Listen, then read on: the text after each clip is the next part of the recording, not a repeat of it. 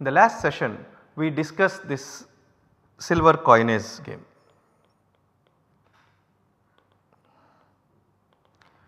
We will now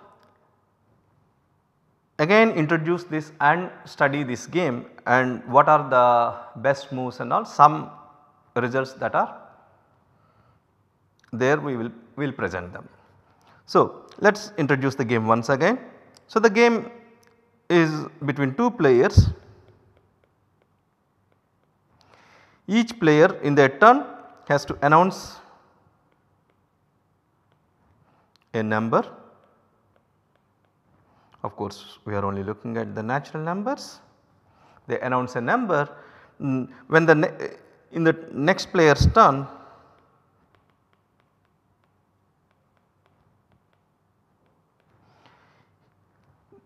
he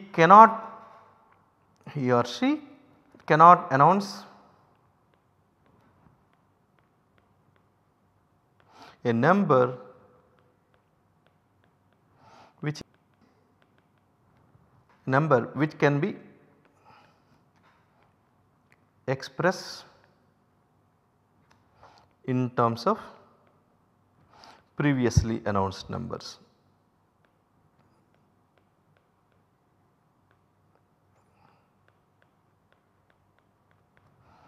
So, let us look at an example.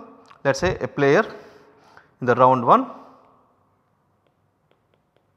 let us say player 1 has chosen number 2. Then what happens is that the player 2, whatever he chooses, it cannot be 2, it cannot be 4, cannot be 6, cannot be 8 or any of them this thing, because 4 is nothing but 2 plus 2, 6 is nothing but 2 plus 2 plus 2 likewise. So, player 2, let us say he can announce maybe 7. Now, once player 2 announces 7, in the round 2 player 1 he can announce a number which is not there in 2, 4, 6, 8 like this, and it should not be inside this multiples of 7, 7, 14, 21 like this. Not only that, it cannot be inside 2 plus 7, 4 plus 7, 6 plus 7 like this, like. So, in other words, the number, it cannot belongs to any number x into 2 plus y into 7 where x comma y are greater than or equal to 0. So, a player can only announce a number which is not a combination of the previously announced numbers. Okay.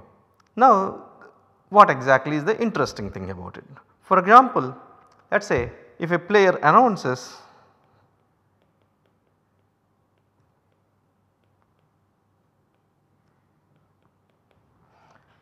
one, every number is multiple of 1 and hence there is the other player, the next player cannot make any move. That means if a player announces 1, that means the next player has no more moves. So, the game will not be interesting if we consider a normal play.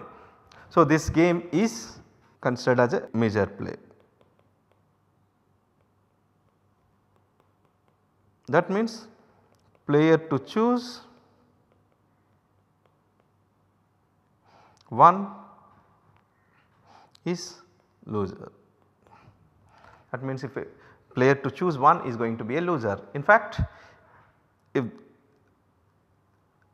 the players, if he has no more moves to make other than 1, he is going to become a loser. So, we are considering a measure play here. Now, the interesting thing is that how long does this continue? How long does this game continue?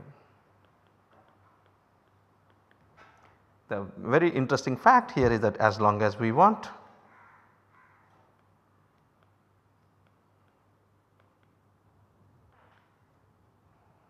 why? Let us look at, suppose the players can choose, let us say 10,000, the one player can choose 10,000 and the next player can choose 9,900 and then the next player can choose 9,998 and it goes on 3, 2, 1. So, here the length is 10,000. This is one possibility of this game tree and the length here is 10,000. Can this be bigger? The answer is in fact yes. So, let us look at this another possibility.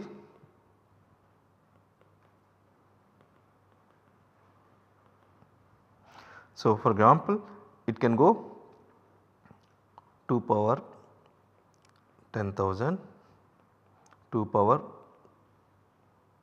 9,909 and like this it can go to 2 cube, 2 square and then 2. Then after that we can actually look at the odd numbers.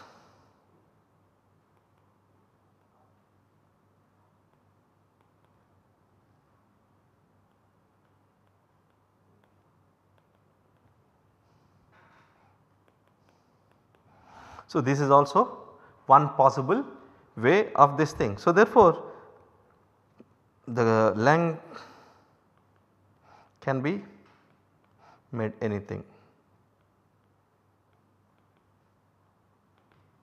So, these are the games which we called as unboundedly unbounded. So, whatever one player chooses, if we want to make the length of this game any number we can make it. So, therefore, this thing and at the start itself the game can have any number of moves. So, therefore, it is a kind of unboundedly unbounded. So, now but the question that comes is that if this game is going to be like this, why is this interesting? So, the interest is mainly because of the following result due to Sylvester.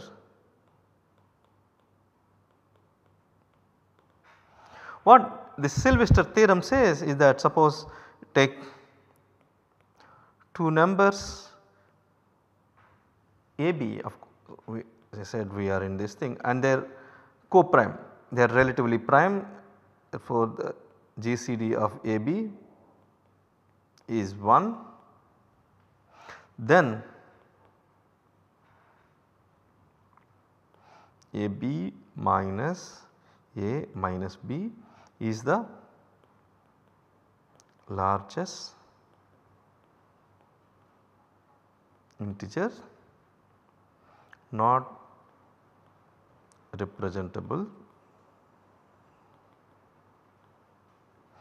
by xa plus y by of course x comma y greater than or equals to 0. Okay. So, once you choose two numbers which are relatively prime whose GCD is 1, then AB minus A minus B is the largest integer which cannot be representable by XA plus YB, this thing. That means the length of this is going to be finite once you choose like this. So, this is basically a result due to Sylvester. In fact, this problem is is known as a Frobenius problem. I will come to that later, but let us look at the proof of this result. It is not very hard. So, let us see the proof of this fact. So, now the GCD of AB is 1. So, in our if we go back to our school mathematics, we have proved the following result which says that there exists integers x0 y0, they are the integers, they could be non-negative as well as negative such that a x naught plus b y naught is equals to 1. So, this is something that what we say. This immediately implies for any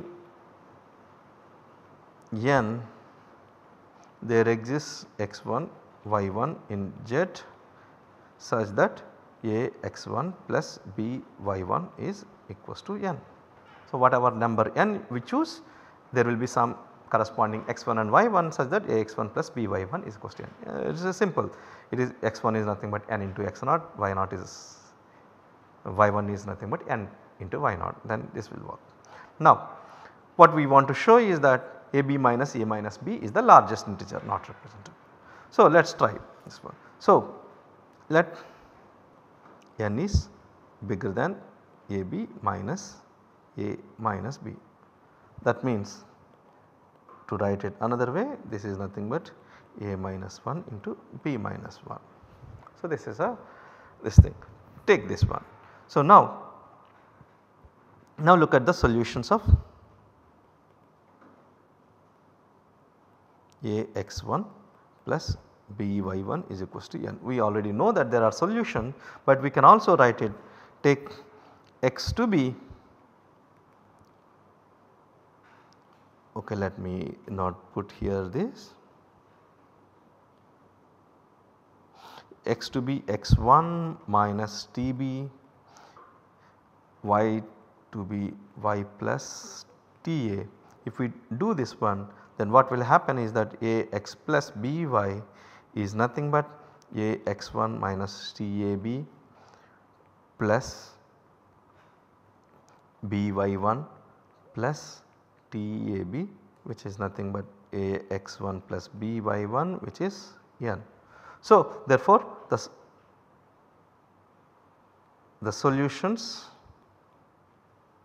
of a x plus by is equals to n are x is equals to x1 minus tb, y is equals to y1 plus ta. Okay. Now let us look at the t. Let t be smallest such that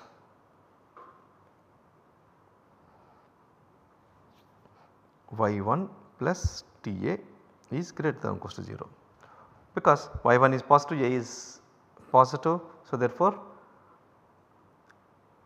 you look at the first t for which this is going to be greater than or equals to 0. So of course we do not know y1 whether y1 is a non-negative or not. By definition, if you look back, y1 is just a solution here.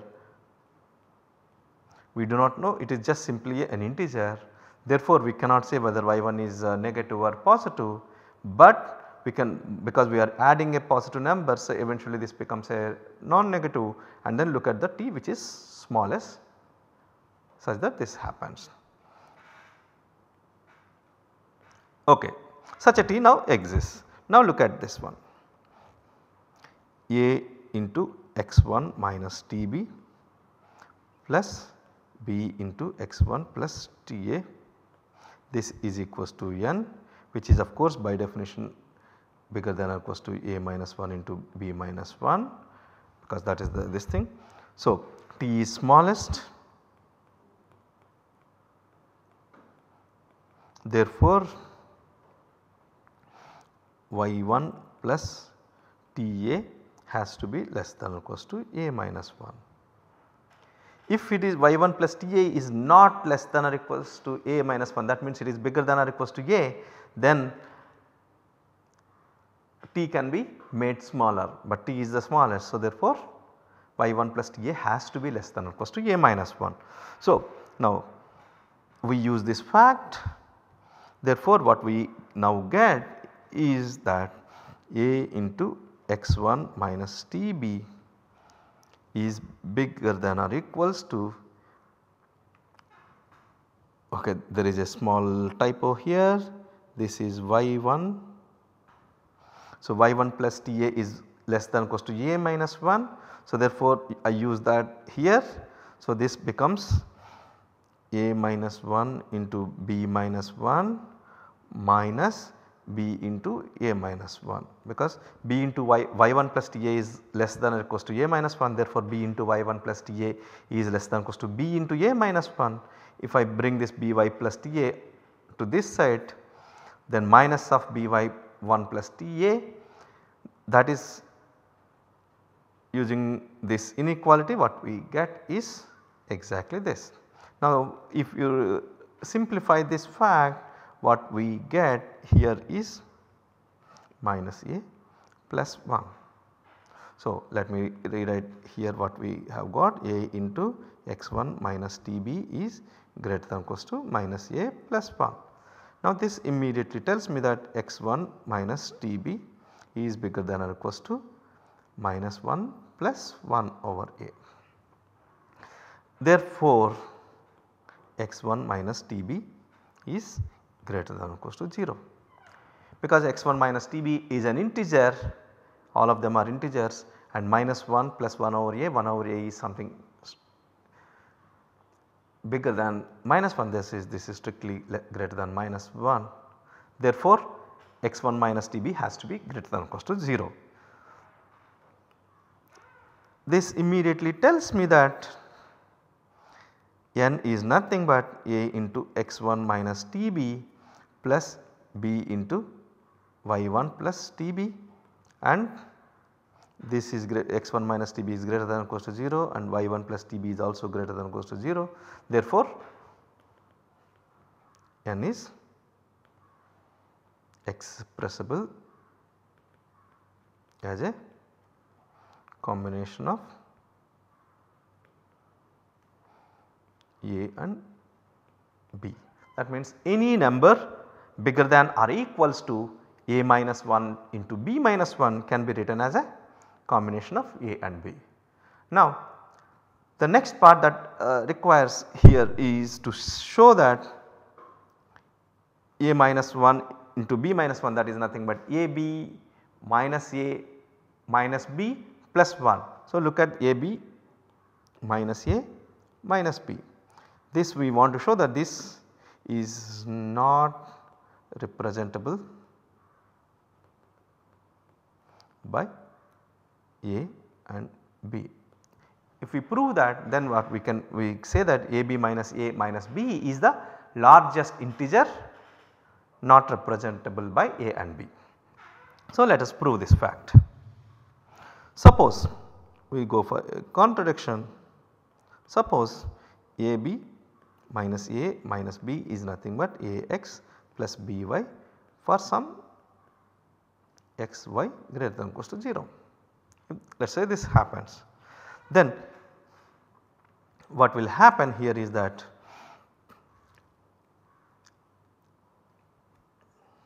this is a multiple of a, this is a multiple of a.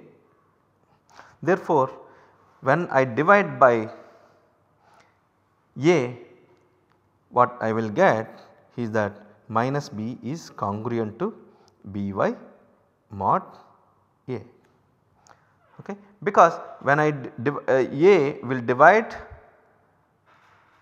these two numbers are same, therefore this minus this is a multiple of a.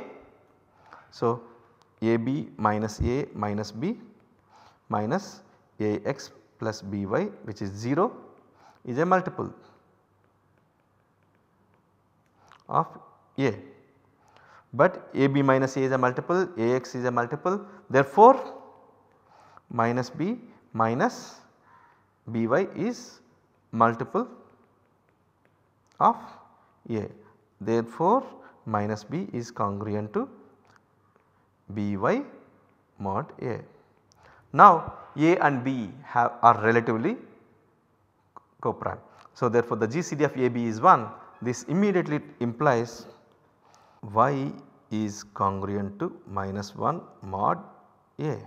So minus b is congruent to by mod a, and b are relatively prime and b is common here. Therefore if GCD of AB is 1, then this is same as minus 1 congruent to y mod a. That is exactly what is written here. In a similar fashion, we can say that x is congruent to -1 mod b, both are there. So, because y is congruent to -1 mod a, what we can really say here is that y is bigger than or equals to a minus 1, because y is a non-negative number. So, y plus 1 is a divisible by a. If y plus 1 is divisible by a, then y has to be at least a minus 1, it cannot be less than a minus 1. In a similar fashion, this particular thing gives me that x is bigger than or equals to b minus 1. Now look at a x plus by. So, a, b are all positive numbers. So, therefore, this is greater than or equals to a into b minus 1 plus b into a minus 1.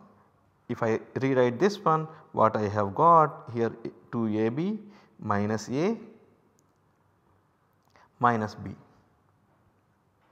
So, what we have got is that ax plus by is bigger than or equals to 2ab minus a minus b, but this is strictly greater than ab minus a minus b. This is a contradiction.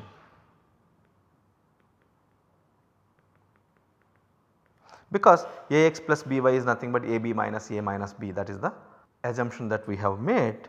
Therefore, what we got is it is strictly greater than, therefore it is a contradiction, and hence ab minus a minus b cannot be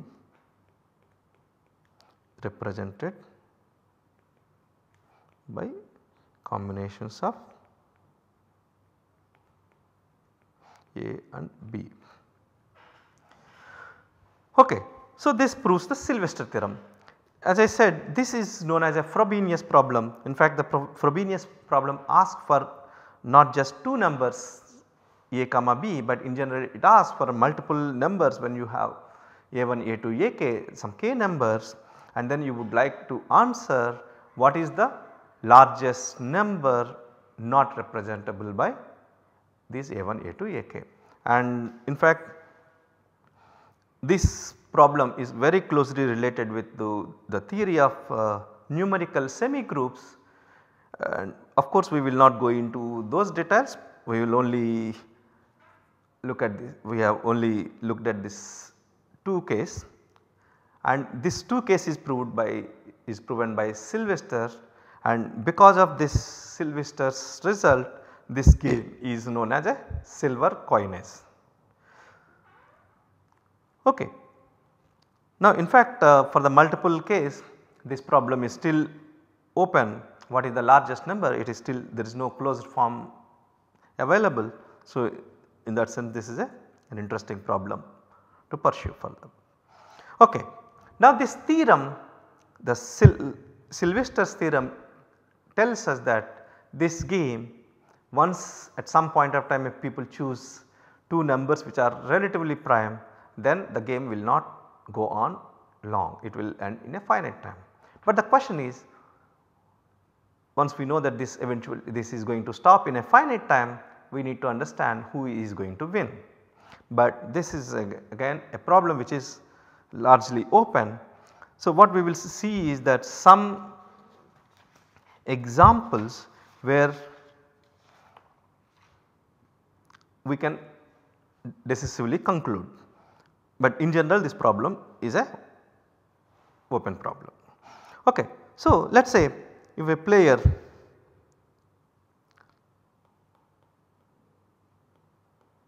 one, let us say announces 2. If a player 1 announces 2, immediately the player 2 can announce 3. After that, no more move available.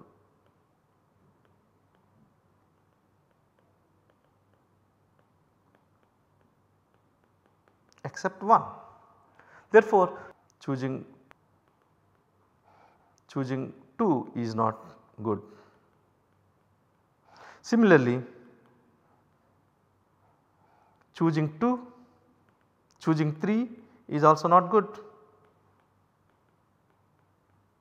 That means if I choose 3, you can choose 2 and the game ends. So choosing 3 is not a good for me this thing. So, choosing 3 is not a good option. In a sense 2 and 3, if someone plays a 2, the other will play 3, and if someone plays 3, other will play 2. So, this is not a very good thing in that sense. So, okay, now let us look at another thing. So, let us say suppose player 1 plays 4. So, if player 1 plays 4, what if player 2 plays 5? What will happen to this one? So, let us write down some this thing, I will write down this way.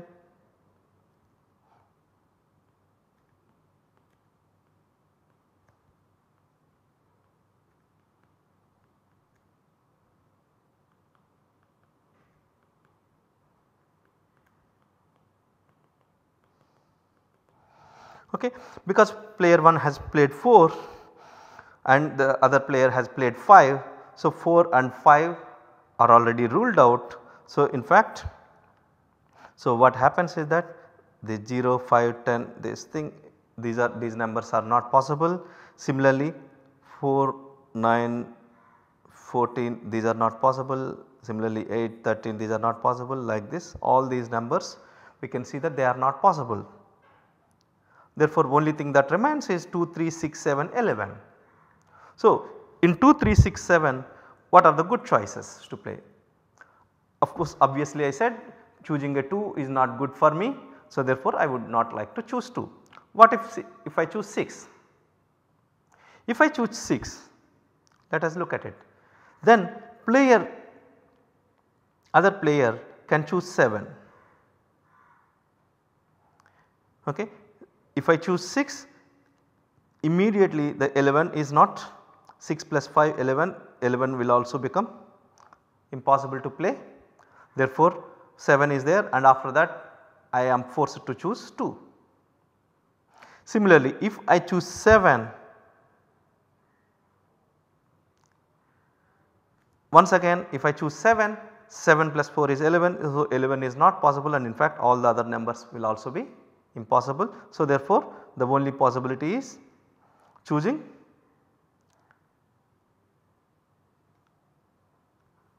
six maybe. So, in other words, so 6, 7 are also going to be the choices. If I choose 7, the other player he will choose 6. Okay, because instead of 6 if I choose 3 for example, then instead of 7 instead of 6 is 3 a good choice. If the player chooses 3, then he will immediately lose because the other player chooses 2. So, therefore, 3 is not possible there. So, 6 is there, and then again goes back to, so therefore, 7 is also not good. So, the only move then will be 11. Choosing 11 is the best option. So, like this game one can proceed and look at what are the best moves possible. So, this game, apart from showing this small results, this game is in general largely open. In fact, it is not very clear what exactly are the best moves in this game. This is an open problem. In fact, the best place to look at about this game is the book by Berlkamp, Conway and Richard Guy. So, they have a book called Winning Ways. In fact, this is 4 volumes.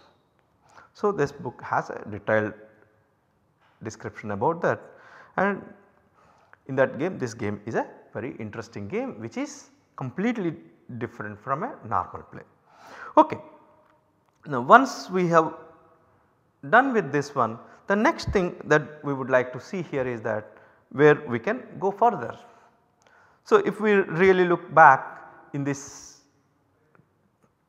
last 9 sessions including this, we have been discussing mostly about impartial games. What about the partisan games? In fact, we have seen one partisan game which is domineering, So, that is an example of a partisan games. The partisan games play a different kind of difficulties, and in this course we will not discuss about this partisan games, and instead we refer to this books, the 4 volume book Winning Ways for this thing. But here one exercise would like to point out here is that in the domineering we have player 1 is playing horizontally and player 2 is playing vertically. Now the interesting question here that we can ask here is that suppose if the players, if we make it impartial in the sense that the players can either place either a horizontal or vertical, then how does the game change. So this is an interesting exercise, and with this exercise we will stop this combinatorial game theory, then we will switch to the 0 sum games, the classical game theory which I have introduced in the course introduction session. So we will discuss about the 0 sum games and then go on. Thank you. We will meet in the next session.